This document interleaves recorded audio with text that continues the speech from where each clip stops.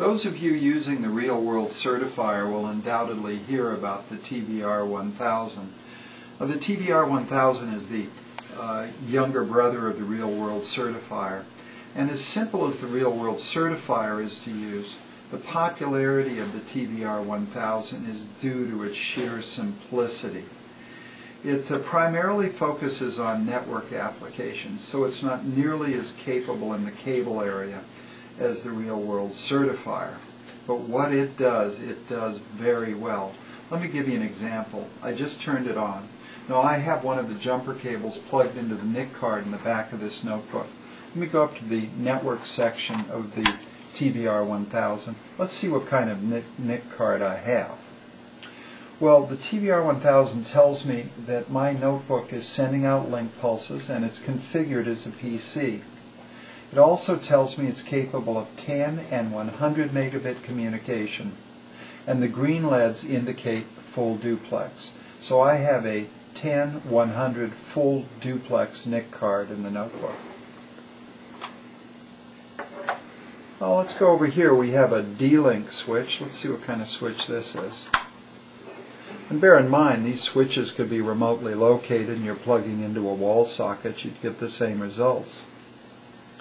The TVR1000 is telling you that this D-Link is capable of creating its own auto crossover cable.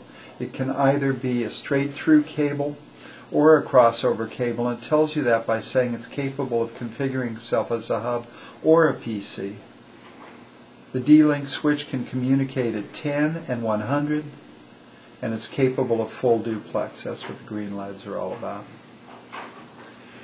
Okay, let's see what this Linksys switch is capable of doing.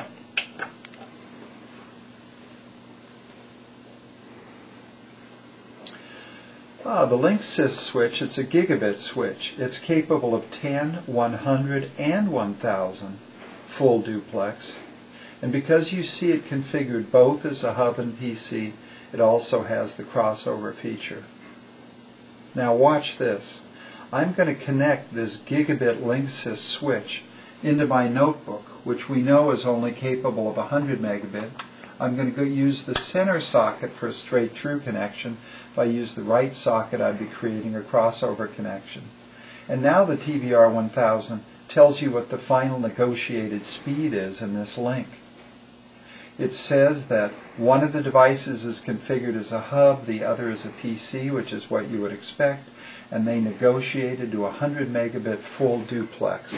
This is extremely powerful because you can test this device and you can test that device, but unless you can go inline, you really don't know what the devices ended up negotiating for speed and duplex. And the TVR1000 makes it very clear.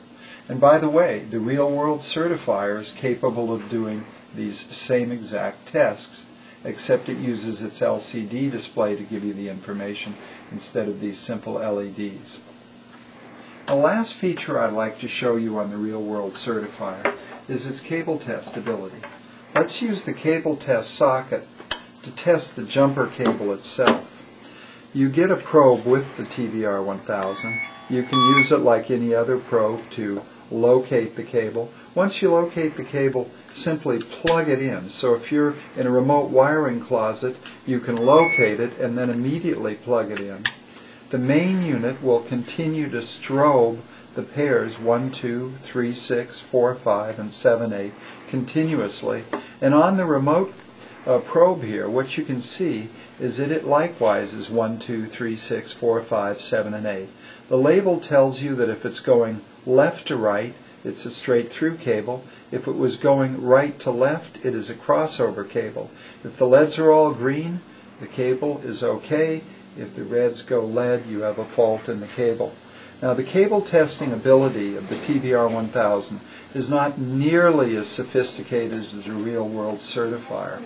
But if you have some straightforward applications that look like can be handled by the TVR1000, please keep it in mind. Thank you.